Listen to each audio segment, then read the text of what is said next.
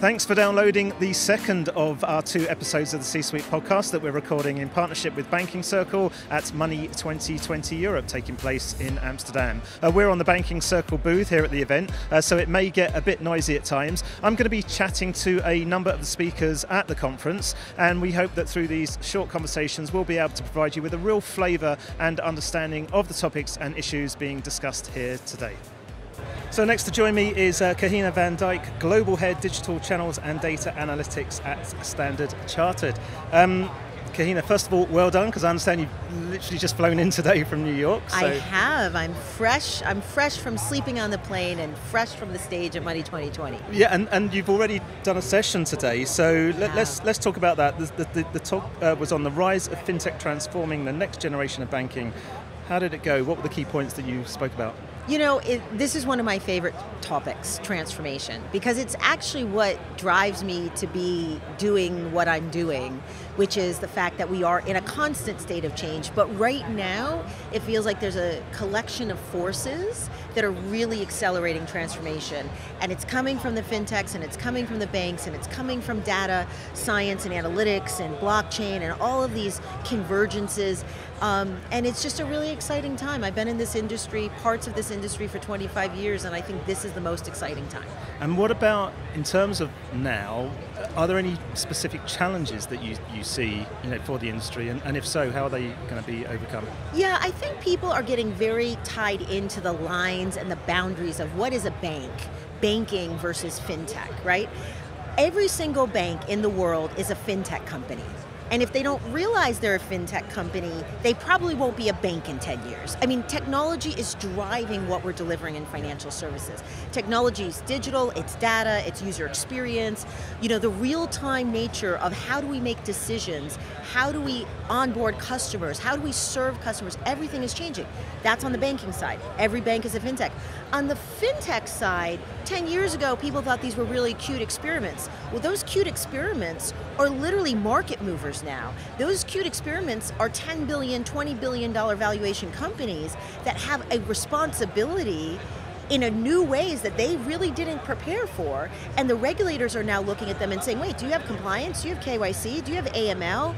What are your algorithms? How do you identify risk and make sure that you have liquidity? All those boring banking things, right, that they didn't even really think about when they started out. So it's a really interesting time because the boundaries in our head of what a banker looks like, what does a fintech founder look like? He wears sneakers and a t-shirt.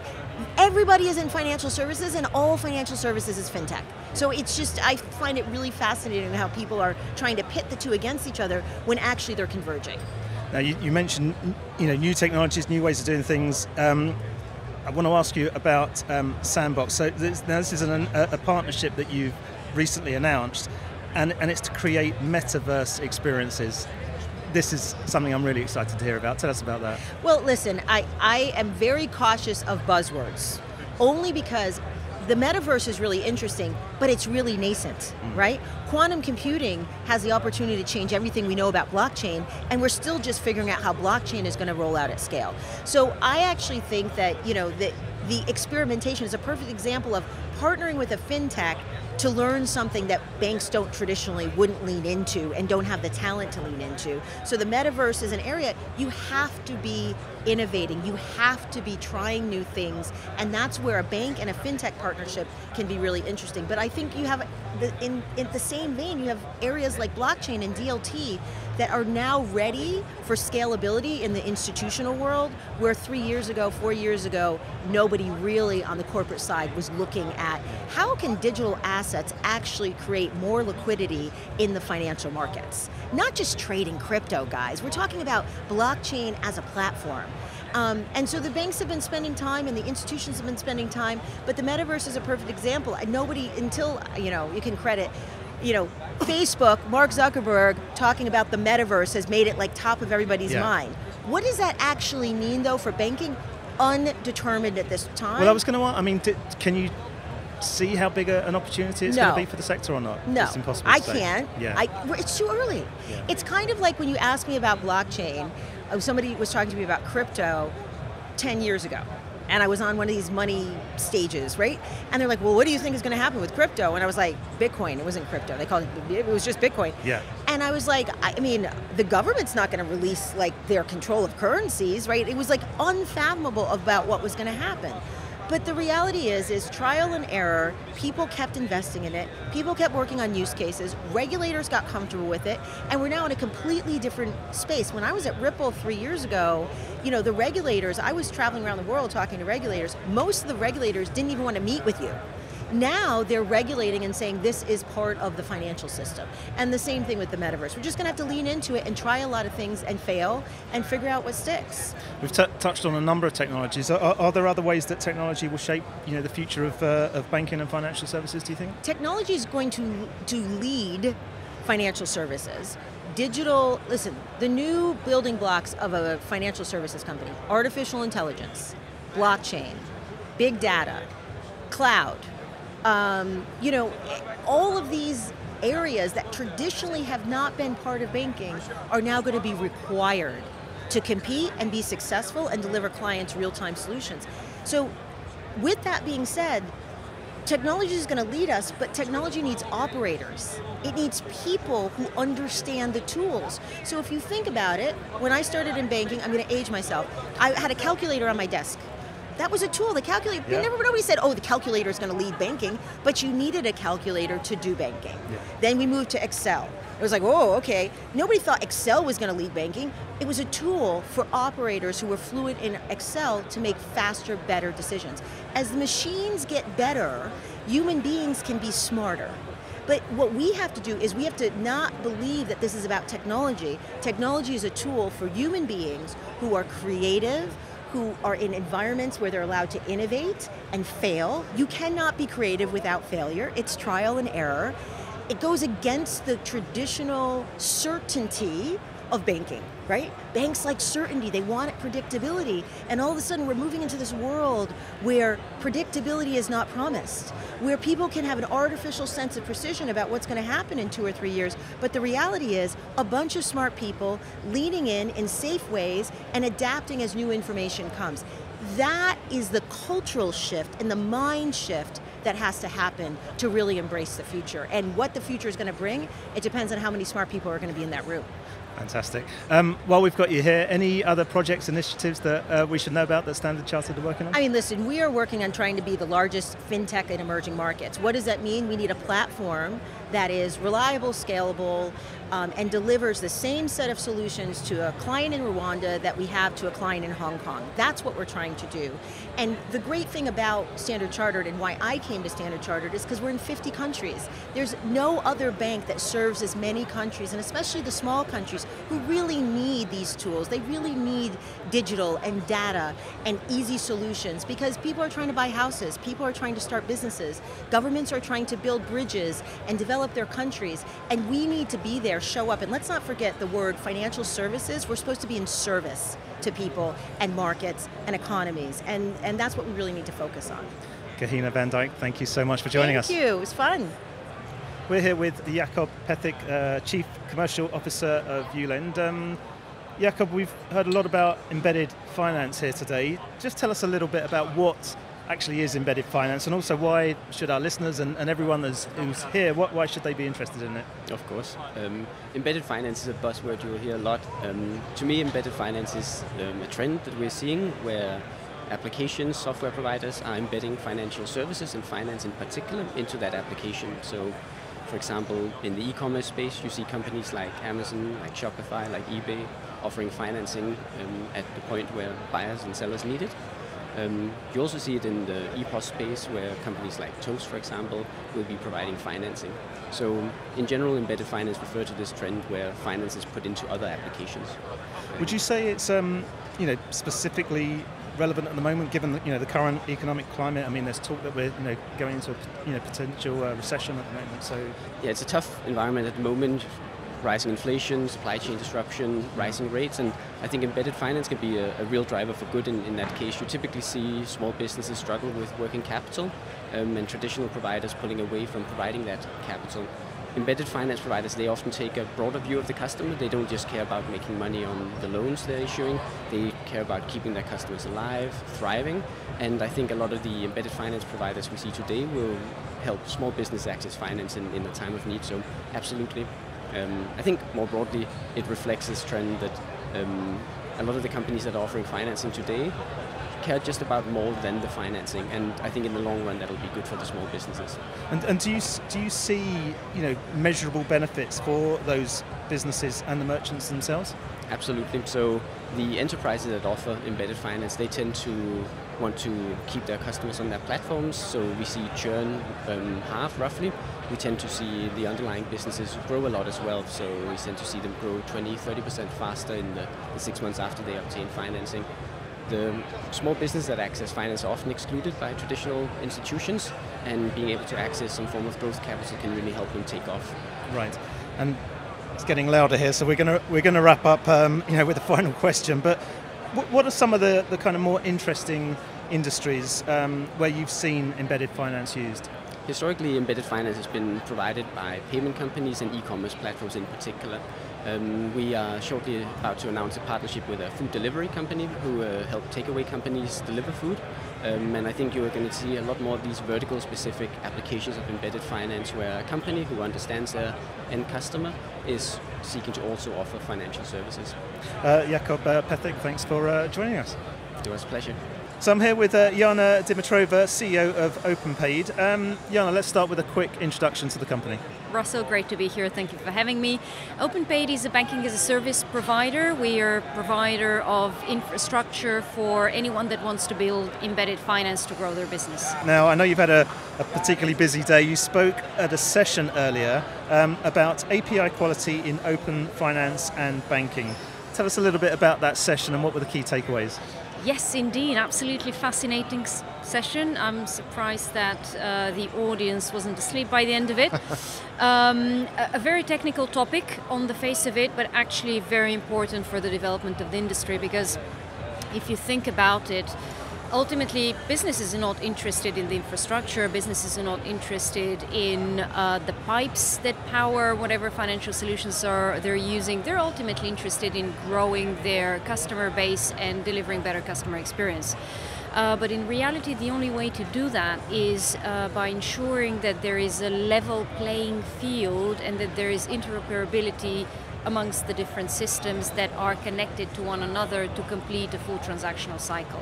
So there was a very healthy debate, I think, on the panel about the benefits of standardization and whether standardizing APIs is killing innovation, whether it's killing that last mile that is really making the difference. I think in the end we all disagree on the topic, and we all agree that a healthy level of regulatory standards are required so that we can achieve a minimum level of system interoperability, ideally to have that on a global scale, not just in regions, whether it's in Europe or the MENA region. And then from there onwards, I guess we all agree that the last mile of innovation, the proprietary development, the proprietary APIs are what really makes a difference for the user experience and ultimately for generating value for the end customer. Now I understand that the C-Suite podcast has had a bit of competition today because you've been doing your own interviews here at Money20. What have you learned from all those conversations that you've had? You know, the event this year is absolutely fascinating. I met so many partners, so many friends, so many former colleagues from the industry. And frankly, it's great to see that the industry is evolving. I think we're moving more and more into an interconnected ecosystem.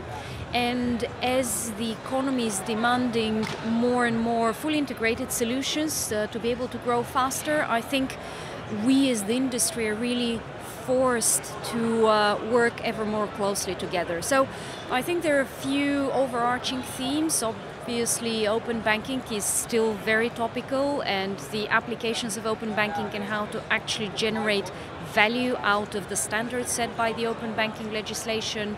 Embedded finance and whether we are going to see embedded finance really take off is another big topic that people think about, and of course crypto and the current market conditions. But I'd say a very, very healthy mix of innovation and partnership as well. Yeah, I think embedded finance has definitely been the key topic for us today, certainly in the conversations we've had. Yeah, so certainly agree with you on that one. Now, one of the things that I know you've announced here today is this partnership with Yapily. Tell us a little bit about that, how it came about, and what was the thinking behind it? Very happy to. So we're very proud to be selected by Yapily as their, I guess, exclusive provider of embedded financial solutions. You mentioned that this is a hot topic, has been a hot topic for you during the day. I think this is a prime example and illustration of the power of embedded finance.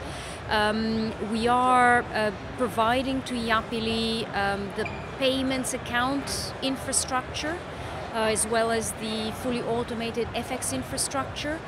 We are integrating the two platforms, so our systems into their product and platform capabilities, and therefore enabling them to go to their own customers with a wholesale and I guess holistic payment solution that allows their customers not just to initiate payments but also to store value, to do FX, and to really manage the end-to-end payment flows better. So in a way, if you think about it, it's moving payments and payment accounts and FX from being a commodity or being a cost center for any business to placing them at the forefront is a driver of revenue and driver of growth for someone like Yapily. So again, I think these are the first, maybe baby steps for some would say, but the first steps in embedded finance. Right, excellent. Now, just finishing off, Iana, in terms of the future, the evolution of payments,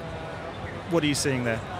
That's a very difficult question to answer. I think, there's this disconnect between all of us here on the floor in Money 2020 and then when you step out of the industry and talk to businesses. And the reason why I'm saying this is because here we tend to talk about payments, about embedded finance, but ultimately businesses are focused on solving customer problems, improving customer experience, and driving growth.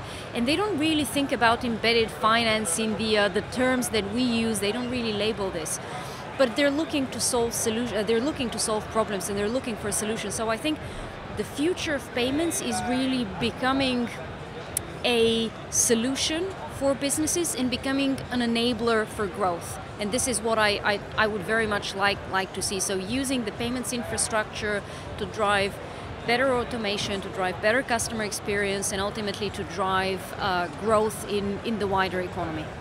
Iana Dimitrova, thank you so much for joining us. Thank you for having me. Pleasure. So next up, Andrew Considine, VP, Head of SMB and Clover EMEA at Fiserv. Andrew, let's start with a quick introduction to your company. Thanks, Russ. Yeah, so great to be here. So Fiserv provides technology to the financial services industry, so everything from small to medium businesses to enterprise and also to financial institutions as well. So US headquartered company, but we work worldwide.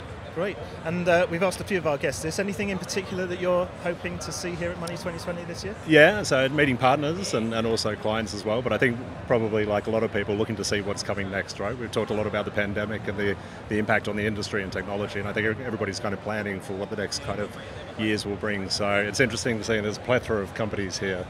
It's interesting to see what's coming next from all of them. Yeah. Well, I'm gonna pick you up on that then. Yep. In terms of what do you see as the key trends kind of in the whole fintech, e-commerce, payments area? Yeah, so we operate heavily in the payment space. Everything from merchants that are running cafes and restaurants all the way through to big enterprises. I think what we're seeing is there's been a change in consumer behavior from a payments perspective, obviously driven by the pandemic. And what we're seeing is that behavioral change is coming through beyond the pandemic as well. So I think what we're seeing is a consumer expectation of being able to pay anywhere, through any channel, anyhow, any way they like. And so by providing the technology to make that feasible, that's really where Fiserv is playing at the moment. And so whether it's online or whether it's card present, there's a lot of talk around the conference here around the internet economy and the companies that are working in that space. But there's still a big payments presence and card present, people in shops and physical locations. So the link between those two and making that a seamless experience, whether you're a consumer paying for a coffee or somebody buying food from a fast food restaurant, all the way through to making payments for large services and large products as well. So it should be a seamless and kind of simple experience for everybody. And what about when it comes to omni-channel commerce? Any particular challenges that you're seeing there? Yeah, I think it's interesting. The industry is still talking about data. It's amazing that 10 years on, the challenges are still there, right? And it's only getting more so as well. So I think as the industry opens up, and we're talking about ecosystems and interoperability, and companies working together and becoming more open, I think the data kind of challenges just increase with that as well. So, whether you're a small merchant or whether you're a large enterprise, some of those data challenges can be common the whole way through. So I think that's going to be a challenge. And then really the customer experience side of things, again, we're still talking about that 10, 15, 20 years on, right? And again, as the kind of more platforms integrate, it becomes more open. It's harder to share the data and it's harder to provide a kind of seamless experience for consumers. And so consumers are expecting to be able to, like I said before, pay anywhere, pay any time, but at the same time be treated as an individual. So, companies, whether it's e-commerce or whether it's, in a physical location, that linking of data and customer experience is going to be one of the key challenges going forward. Right. Now, you or Fiserv recently announced a partnership with ExxonMobil to enable people to pay for petrol using Alexa, which I'm really intrigued about. Tell us about that. Yeah, so we're going to see more and more innovation coming out like that, and it goes again towards kind of moving beyond payments, but then allowing payments from anywhere. And as we see the kind of paradigm shifting of people paying for EV cars or services for those cars as well, and that could be in the vehicle itself or at a charging point or in a shop or location. And linking the data between all three of those experiences is one of the key things we're building with that partnership. We're going to see more and more innovation coming out this year. So we've just recently announced at the Apple Worldwide Developer Conference this week that we're partnering with Apple on the Tap to Pay capability with iOS. So we're going to be launching our SoftPOS capabilities with Clover in the SMB space. And then we'll see more and more kind of connected data and payments capabilities across the industry. So Apple will be one. We partner with companies all over the world to enable things like cross-border payments, whether it's digital or supplier payments all over the world. And that's kind of what a company like Fiserv and what we offer is having that breadth of global coverage. Means that we can partner with people and bring them into the ecosystem to enable payments anywhere, anytime. Okay, and something else you also recently launched, which was Carrot. Tell us a little bit about the thinking behind that. Yeah, so Carrot was, it's our enterprise brand, and really the whole thinking behind Carrot is to provide an operating system for the enterprise world. So again, the ability to be able to hook into a single platform with common interfaces and integrations, a common data stack, and all of the areas like risk and compliance and security and fraud management all controlled within one environment allows enterprises to be able to hook into that platform and benefit from a company of the size of Fiserv. So everything from companies in the retail space to into the kind of restaurant space, into the franchise space. Coming into a single platform means that whether they're operating in Spain or in the US or the UK or Australia, it's a common platform that operates worldwide. So Carrot was really set up to be the operating system of the financial industry for enterprises. Good stuff. Listen, thank you so much for joining us. We got through quite a lot very quickly there, but for now, Andrew, Considine, thanks for joining the podcast. Thanks for having me. Thanks, Ross. So I'm now joined by Mariana Gomez de la Villa, Centre Expertise Lead for Distributed Ledger at ING. Mariana, thank you so much for joining us. Quick introduction to the company. Thank you very much, Russell, for the invitation. And I actually work for ING. ING is a financial institution, it's a bank, headquarters in the Netherlands. But we obviously have also a wholesale and retail business. A wholesale business, it's across the globe. And in a few countries as well, we have quite some business in retail. Yeah. Now, you spoke at the conference yesterday on 2 sessions, so a busy day for you. Let's take each in turn. The first was titled Gender Equality Today for a Sustainable Tomorrow. Do you want to just talk through what was discussed and also what needs to happen in banking and financial services to ensure this equality? Yeah. Well, I was really pleased to be invited to that panel specifically because obviously I'm a woman, and I'm a woman in technology. And I don't know if you're aware, but I'm also Mexican. So then that means that it's like a double minority sometimes, it can be seen as. Yeah. But on the other hand as well, I realize how lucky I am to work for a Dutch bank, ING. We have specific targets with regards to diversity and inclusion. And we look at diversity not only for the point of view from, whether you are a female or a male, but as well we look at diversity and inclusion from the point of view that you need to have 70%, for example, of the team could be from the same gender, but also from the same age group or from the same nationality or background, right? That means that normally, for example, you would need at least 3 people in a group of 10, so the other 30%, that needs to be from a different gender, from a different group of age, or from a different background in order to really change the conversation, to really influence a little bit more, towards a better target, let's say. And we have seen that by having, for example, these targets, teams actually improve a lot in the way they make decisions. They are more inventive. And when you actually feel supported and feel empowered, you thrive. And when you are free to be yourself as well, it's a better way to reach actually your purpose, right? Which is one of the think forward strategies from ING, one of the points of our strategy. So then, having realized how advanced we are in that sense in terms of diversity and inclusion, make me feel really proud. I also see it obviously not only at my level of what I do today, but I also see it on the board, right? In the board, we have as well female colleagues that are also different colleagues that are from a different cultural background. So you start seeing obviously that we're applying those and achieving those objectives and principles. There's a lot to happen still, I think, in the financial industry as a whole. So not only in tech, but as well, in certain institutions, in the payments industry, such as, for example, what we're seeing right now. You see a huge amount of male being here. But I think we're on the right path, and I realized that as well yesterday. So it made me feel really nice. Yeah, I mean, it's interesting you say that because you only have to look around the room and you do see that. But what was the feeling in the session? To obviously, you're proud of what you're achieving at ING, but other people in the room, do they feel the industry is moving quickly enough? I think there's still some struggles indeed, but the fact that you could actually pinpoint, right, and be at a level of having part of that decision making, it gives you a lot of room to play. For example, in that session, I also mentioned a few of the things that I'm doing myself with my team. You can imagine us being technologists, right? Sometimes you want to share the knowledge that you gather throughout experimentation and the learnings that you have achieved, and we share them with a wider audience. We publish, for example, white papers. And a lot of the times you also have these biases in academia. So it's not only the financial industry or the payments industry, it's academia as well. A little bit of bias, right? There's there. So we have implemented certain type of policies. Like, for example, whenever we publish white papers, we make sure that you don't add your full name, but you just add your initial, like M in this case, and then the last name, Gomez de la Villa. So then people wouldn't know if you're a female or a male, and then they would quote you, because we have seen as well from research that when you are a woman, you are less likely to be quoted by 10 times, right? So then in this case, applying those kind of things, whatever is in your power, and as little as it might seem, it already starts changing things, and not only things within your team, but things on, you start also permeating those type of ideas to wider colleagues, for example, within your own institution, and then it starts growing more in the ecosystem, etc. Right? Yeah. Another thing that I think was quite unique, at least from my perspective, is the fact that we have decentralized autonomous organizations in the blockchain industry.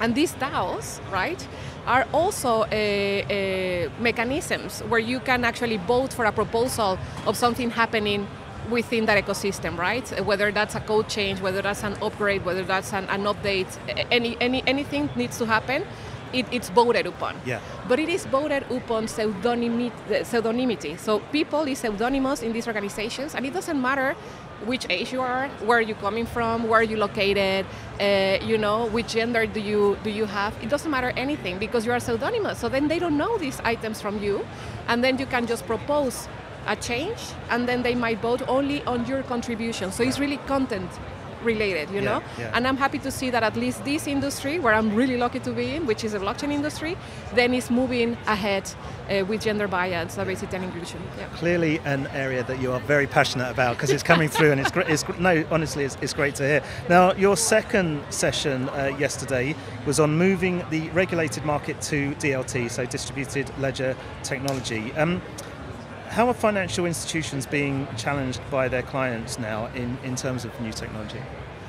Well, I think we have always been challenged by clients, right? Otherwise, you cannot improve. So that's a given. And we see a lot of opportunities as well, because we are a customer-centric organization, right? You look at CX, customer experience. We have accommodated or organized ourselves around that as well. So we have, instead of product managers, we have what we call journey expert, customer journey experts, and they map the journey, and then they see actually where are friction points. As you can imagine, obviously, in the area of blockchain, cryptocurrencies, the metaverse, and all these Web3 type of layers that you may have in this ecosystem, there are a lot of friction points. So there's a lot for us to do, right? And one of those friction points could be, for example, seen as regulation. Then you have as well the other side from DLT, this related technology per se, that is regulated. So when you tokenize a real life asset, such as a bond or such as a security, and you put it on the blockchain, that is already regulated. You can already do that, right, for a really long time. We have done so as well, for example, in trade finance. We have done so in other use cases. So those are, the regulatory aspects are already considered. So you make a compliant, by design type of solution, right? I guess the question is more the part of the ecosystem which is not 100% regulated yet. But I think we're going that way. We have obviously, the oversight of the European Union, the European Central Bank, which are looking into these mechanisms, such as creating, for example, MiCAR, such as the EU as well, doing some experimentation by utilizing DLT in a lot of different aspects in the infrastructure, actually, and as well, for example, we see it on the central bank digital currency topic, right? So it's getting there. Any other risks that exist that need to be overcome? Well, risks on the segments of the market which are not regulated, for example, decentralized finance, for example, cryptocurrencies, there obviously are a lot of risks. There are risks because there's no consumer protection, and obviously, financial institutions need to ensure that whenever you provide services, those services are at par with your regulation, right? That you have to appeal, whether that's retail, wholesale, whatever it is. So the risk is obviously, that your customers might be scammed in one of these markets, or that they might have investments, that are not actually, properly provided on a later stage, etc. But that consumer protection, that duty of care that we have as financial institutions is exactly the one that is dictating our compass, right? And is ensuring that whatever we do, whatever experimentation we do, it's followed with our ethos and with our values. And we are, in everything we do, we need to follow that regulation. We need to ensure that we are protecting our customers. We have to ensure that we are protecting the financial ecosystem, because we're a systemic institution. So, there's no turning around. And then, just to finish off then, any other emerging technologies that you're focusing on at ING? I think now it's this era where you have seen obviously this related technology or blockchains, being there for a decade, over a decade by now.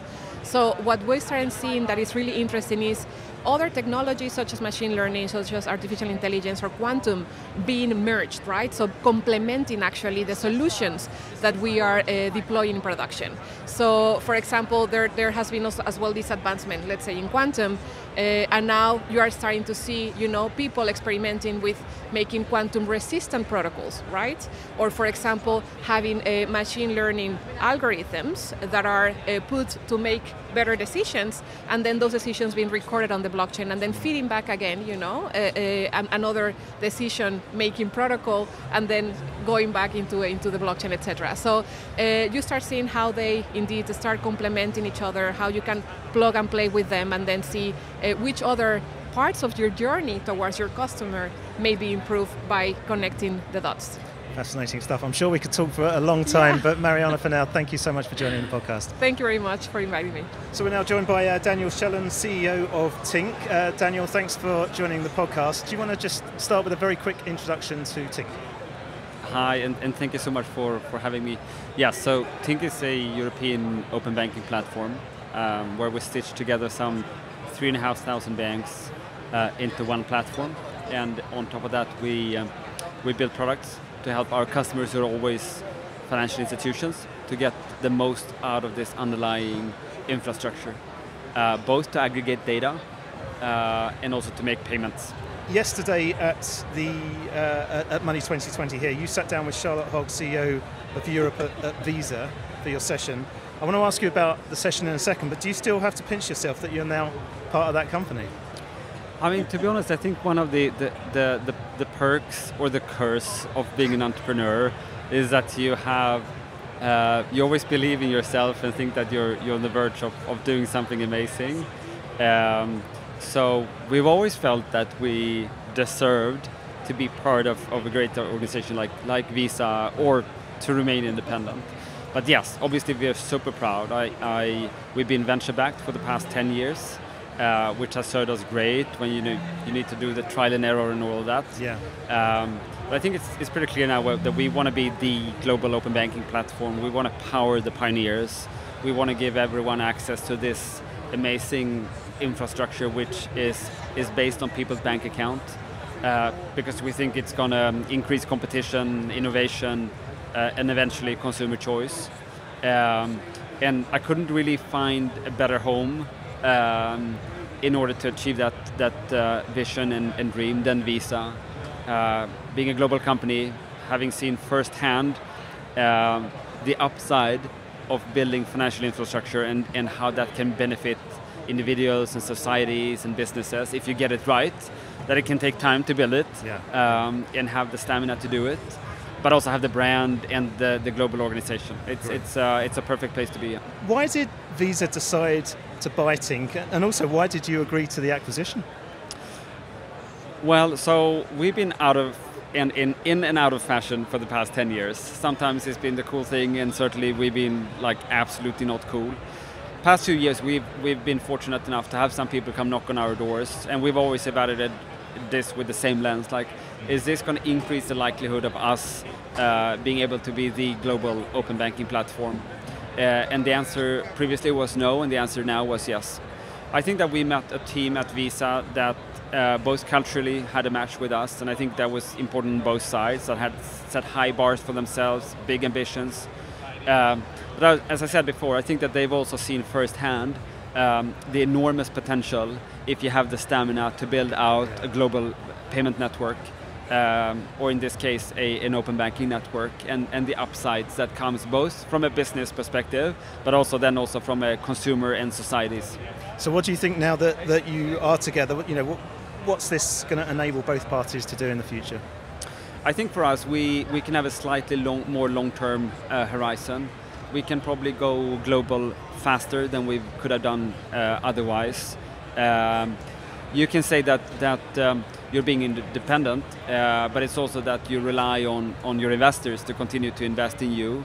And I think that with Visa we have a slightly more long-term horizon, but also to leverage their organization and knowing about cybersecurity, how to build trust, and also I think that every single customer that we want to work with is probably an existing customer of Visa today. So. And what message do you think it sends to the rest of the industry? I think it's a little bit of testament to that this is an important movement, and that Visa wants to continue to invest in this platform. Okay. Now, I just want to finish off with an announcement that you guys have made here at Money 2020, which is a new European payment partnership with Revolut. Tell us about that. Well, it's so exciting because we take pride in doing the boring, heavy lifting, the plumbing, if you want. We say we want to power the pioneers, and they might be everywhere. They might be the two-man band in the garage, the scale-ups at Revolut, or even the big banks, traditional banks. But truth be told, there will only be a handful in the banking segment that has both the scale, the capacity to innovate, to bring new products and processes to the market, and where everyone else will look and say, and I want to be followers, to be honest. And Revolut will be one of those. They will also be one of the most picky partner selecting processes you'll ever see. So I think all of these things combined makes us very, very proud partners of Revolut. Fantastic. Well, exciting times for you guys. But for now, Daniel, Shannon, thank you so much for joining us. Thank you so much. So I'm here with Joanne, Dewar, CEO of Global Processing Services. Very late in the day, so thank you, Joanne, for joining us. Do you want to start by just giving us a quick intro to your company? Yeah, absolutely. So Global Processing Services, or GPS, we are an issuer processor, which means we're the technology behind the card payments processing for many of the world's leading fintechs, challenger banks, and digital banks, such as Revolut, Starling, Curve, and many others around the world. Great. And now you're in a session today about the rise of the orchestration layer. So my first question has to be, explain what an orchestration layer is. An orchestration layer is really a technology layer that sits in an organization to help manage the many dependencies and many integrations that an organization needs to have in order to be able to manage a program. The fintech ecosystem is extraordinarily complex. Even when you're working in one market, you need maybe 8 or more different partners in order to be able to bring a program to life. When you are then building out capability across multiple markets in multiple geographies, very often those partners, cannot provide the support across all the geographies, so you need a more variety of partners. So you can either be in a position of having lots and lots of point-to-point integrations, which creates like a spaghetti matrix of integrations, or you can put an orchestration layer in the middle, which enables you to have point-to-point integrations that are more simple to manage, to support, to bring other players in, or ultimately to upgrade over time. And what was the key takeaway from that session? So we were looking in the session about both the merchant acquiring side and the issuing side, and we concluded that thematically the challenges and the opportunities are exactly the same. So certainly from the issuing side, the types of benefit, it's easiest to be able to describe by giving you a real example. In our relationship with Revolut, we've been able to support them to gain scale at speed and efficiently from a cost perspective. And so we've been able to support them in going live in 42 different countries with 10 different card manufacturers, with 4 different issuing banks, with 2 schemes in 3 continents, all running on a single API integration, a single interface into us. So that enables them to provide a single user experience, a single mobile app-based experience consistently globally without having had to develop lots and lots of different integrations. That really is pretty special, it's pretty unique.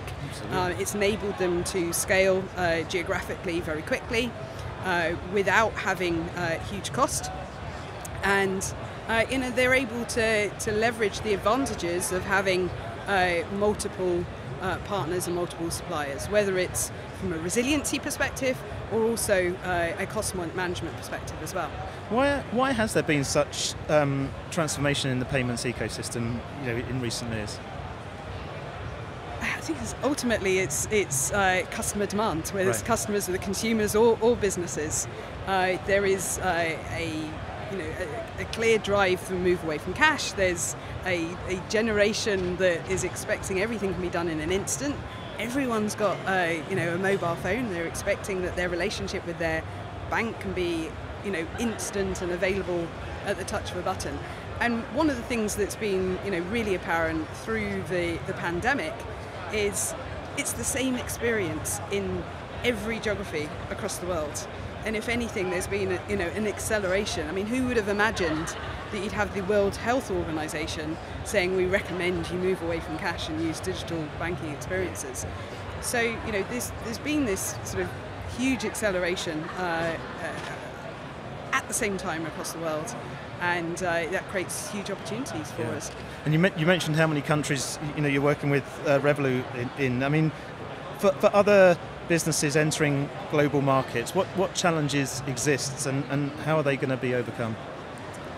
So the challenges are really that when you're working with a regulated entity, there is jurisdiction boundaries, and most of the fintechs in the world, they're thinking big. They're thinking beyond national boundaries. They've got all got ambitions for global domination, and in order to be able to provide an offering across multiple markets, you need to find multiple service providers, whether it's the issuing bank, whether it's a KYC provider, whether it's card manufacturer. And so you need to pull together that, that collaboration of an ecosystem for each market that you're going into. Now, we've been really fortunate in Europe to date, if we put Brexit to one side, in that we've had the SEPA agreement, which means that you can access all the markets across the single European payments area, whilst being registered in one market and then passporting that license across. And that's really why originally so many of fintechs started in the UK, where we had a very supportive regulator, and they were able to passport that out. When you start to look outside Europe into Asia Pac or MENA or other geographies, actually you need to grow you need to build out your capabilities and your licensing on a market by market basis, which means that for each country you're needing to find the partners to be able to support. What an organisation like GPS does is help navigate that complexity, because as in the case of Revolut, single integration with us, that's the technical part taken care of, and then you can just find the issuing relationships and the contractual relationships that you need to be able to service that market. Joanne, Dewar, thank you so much for joining us. You're very welcome. So I'm now with Theo Blidarus, CEO and co-founder of FintechOS. Theo, thanks for joining us. Shall we start with a very quick intro to your business? Yeah, sure. So we started 4.5 years ago with this crazy idea that every company is becoming a fintech company. So, I guess now looking at the present moment, I think it's really, really happening. And we're effectively helping, our job is to help any company launch better, faster, cheaper financial services and products into the market. Brilliant. We're working with banks, we're working with insurers, we're working with retailers, e-commerce, telcos, infrastructure players. So everybody is becoming a fintech company, and we are pretty much in this motion. And in terms of that, I mean, just wandering around Money 2020, over the last couple of days, and what have you seen? Any trends that are sort of like highlighted for you? I think it's pretty obvious that the trend of the show is anything linked with embedded finance, from embedded payments to BNPL, even embedded insurance. And as I said, we're also very much in the middle of that. I think with the Apple Pay Later happening, and with us showcasing, for example, here our Buy Now Pay Later accelerators in various business models that we've deployed across Europe and UK, I think it's obviously the embedded finance. I would say it's the topic. Now you're speaking on a session tomorrow around open source tomorrow, is what it's called. Can you give us a little preview on what you're going to be talking about? Any sort of like key highlights that you can share? Yeah, sure. I mean, I think open source has become a source of innovation for the banking sector. We at FintechOS, we also contribute to open source, but we also embed and work with open source technologies. So I'm part of a panel. I have 2 open source specialists in the panel that are very enthusiastic about it. I'll try to be a little bit more controversial around certain areas. I'd like to bring the topic from open source more towards open innovation, as in, right, so the open source, it's interesting, is accelerating, is producing best of breed, but how are we actually enable more people to innovate, right? And this is where, for example, our strategies around no code, low code, and offering composable building blocks that are pre-built and you can easily orchestrate in order to build best of breed financial products and services. I will be pushing more into that direction as a broader topic rather than just open source. Okay, and what do you think banking and financial service companies need to be mindful of when they're embarking on their journey of digital transformation? Well, I think I would frame it in a couple of simple sentences. So the most important thing is that nobody wants to buy a mortgage, right? Everybody wants to buy a house. And this is where our focus collectively as an ecosystem of financial services infrastructure should be. And yes, sure, the house brings together a mortgage, probably a term life insurance, and a refurbishment loan, and a household protection, and even a pet insurance if you're a pet lover. Yep. But I think the main idea here is that customers are looking for ambient financial services, personalized, differentiated, and I think there's a huge opportunity for the whole ecosystem, the traditional incumbents, but also the newer players to participate in that. Customers are also looking for end-to-end customer digital journeys, rather than not only the tip of the iceberg. And I think looking at the digital customer experience, but coupling it with better personalized products and lean core operations, it's a win-win-win. Right. Because at the end of the day, customers are happier, but also the financial institutions are being able to drive more efficiency, which is, as we know, very, very important today. Now, one of the things that I wanted to talk to you about is a recent announcement that you at FintechOS made, is that, and that's that you've been selected for PwC and Microsoft's digital banking solution. Tell us a little bit about that collaboration. Yeah, sure. I think it's a fantastic achievement for a company like ours, who is 4 years old into quite a mature market, and being effectively backed up by two of the largest, if not the largest institutions who are playing here. A tier 1 consulting company like PwC, and arguably the most important technology provider. So I think everybody understands that at this point, when we're talking about digital banking services, just having an off-the-shelf solution, maybe cloud-based, off-the-shelf solution is not good enough, right? So what PwC has been looking after, has been looking for what we call a fintech infrastructure as a service. So an infrastructure that is very flexible, that it can be operated through no-code, low-code, to be able to empower people to do more, to innovate faster. A technology that is composable, so they can effectively tailor the infrastructure to suit the reality of the customers. So, and some customers might have a gap in their innovation in core processes. Some of them would have gap of innovation in customer journeys. And FintechOS is that glue in the middle that helps PwC and Microsoft orchestrate best of breed, fintechs partnerships. Is it a good indication of where the business is going?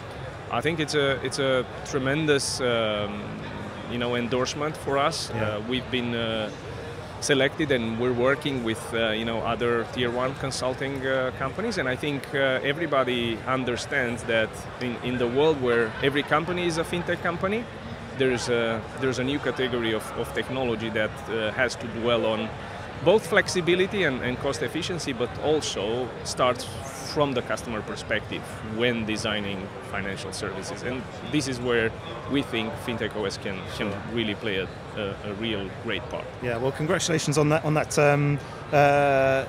sort of collaboration, and best of luck with developing all that. But for now, Theo, thanks so much for joining us. Thank you very much as well.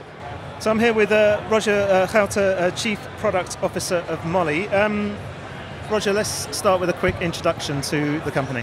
Cool, thanks Russell. So yeah, Mollie is an online payments company headquartered here in Amsterdam, active in 7 European markets and serving over 150,000 retailers and customers. Now, you were taking part in a session today, and that was all about your new partnership with Payd. Tell us a little bit more about that and what it means for both companies. Yeah. So Mollie is using Plaid's open banking APIs to further improve the onboarding experience of our customers. So as a regulated institution, we need to, of course, perform the necessary checks before a customer can go live. Mollie has always been very true at making that process as seamless as possible. And using Plaid's technology, we can now make that process real time instead of having this take a couple of days. So we're really excited about that. For us, it means a better experience for our customers. For Plaid, it of course means partnering with one of the leading European fintechs and proving value with open banking, which is slowly starting to happen in the industry. And what precedent would you say this partnership sets for Mollie and also for the industry as a whole? I think for Mollie, it's really about building yourself what is core to the business, right? We know really well what we're good at. It's our online payments products, making sure that we deliver the best value to our customers. But also really being conscious that there's many companies out there with specialism and great technologies, and be a bit conscious around what do you build yourself versus where you partner in the interest of your customers. So I think the precedent for the industry will be that hopefully we're going to see a little bit more partnerships that actually deliver value for customers, as opposed to companies trying to build it all themselves and not deliver a compatible solution for their customers. Yeah, so I was going to ask, would you say these kind of partnerships are part of your wider strategy then moving forward?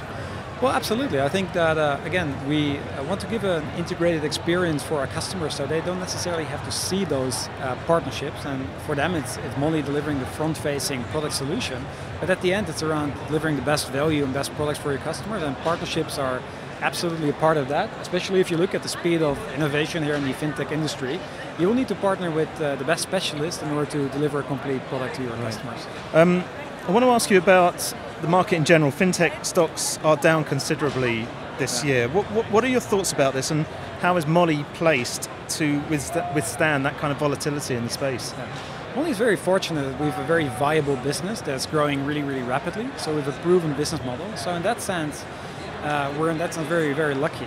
What you will see though is a year ago you could raise money based on an idea without having a product, right? Yeah. And that is now really, really changing. And I think there's more pressure on delivering value for customers and having viability into the core offering, which really is to our advantage, right? Because we have a viable offering, we're growing really rapidly, and we're leveraging the best technologies in order to deliver value for our customers. So yeah, it's in that sense, it's some more humility in the fintech industry is good, and we really support it. Great. And any other trends that you're seeing, in the sector in general, and also how do you see the whole fintech sector evolving? Yeah.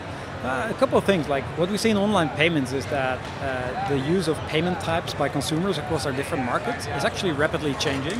Last year it was the year of buy now, pay later. It grew over 180% within our portfolio. And we see new trends coming up in all the different markets. So the next generation of bank payments is already starting to emerge here in the Netherlands. So that's certainly one trend. A second piece that we're really observing is that the lines between offline and online payments is blurring. During the pandemic, but also with the employee shortages that you see across the sector, we suddenly see Mollie being used at all kinds of physical locations that deal with employee shortages, which is really, really interesting. And we foresee a future of software-based point of sale system.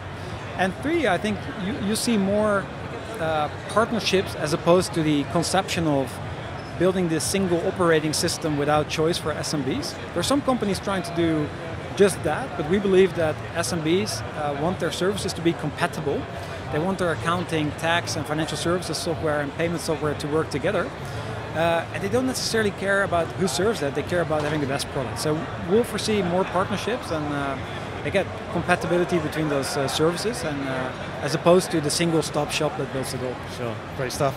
Listen, Rogier, I'd love to talk to you more, but I know we've got a busy schedule, so for now, thanks for joining us. Great, Russell. Appreciate the time. Cheers. Great being here.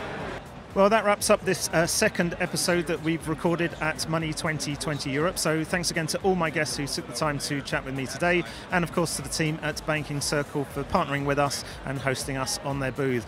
We hope you've got a lot out of both the episodes that we've recorded here. We'd love to hear any comments you may have on any of the topics we've covered. So if you'd like to contribute, you can do that on our Facebook page, Twitter feed, our YouTube channel, LinkedIn and Instagram pages. They're all linked from the top of the website at csuitepodcast.com, where you'll also find links to all our previous shows and supporting show notes, plus links to where you can follow the podcast for automatic downloads of each episode via your favourite podcast app. And if you've enjoyed the show, please do give us a positive rating and review. Finally, if you would like to get in touch with the show, you can do that via the contact form on the website as well, or you can connect with me on Twitter using @RossGoldsmith, or you can find me on LinkedIn. But for now, thanks for listening and goodbye.